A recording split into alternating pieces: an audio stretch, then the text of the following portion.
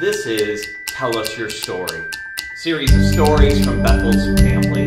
And it's your story in quotes because really it's God's story at work in your life. If you have a story to share or know someone who does, please be in touch.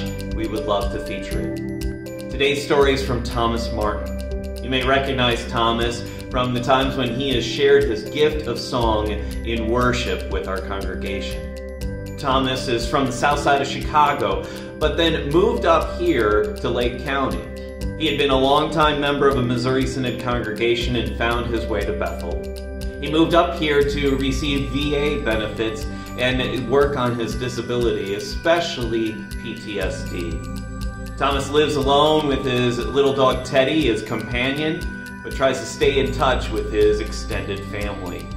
This is Thomas's story. This is God's story at work in Thomas's life. Said I live alone with my dog Teddy, and how I'm so thankful that I have him. But I have grandkids. I have eight in all that I haven't held or seen since this pandemic started. Let alone my other family members, church members, friends and neighbors that you're forced to treat like leopards. There's a feeling of despair when I think of the possibilities of me ever meeting that special someone in my life, which my heart desires. You know, these are, like I said, these are depressing times, and I don't want to be selfish as of myself because I feel it my duty as a Christian to pray for others, because there's so many things that's going on in this world, and I really think that people just don't have the right attitude. You know, I was in the grocery store shopping, and I'm seeing people without protective gear. You know, I seen one couple, they were wearing gloves but no mask. You know, hearing how these elderly people are catching it and they're not getting the right care. And this just worldwide, you have some people, they coming together having parties. The attitude is just need to be fixed. But as for me,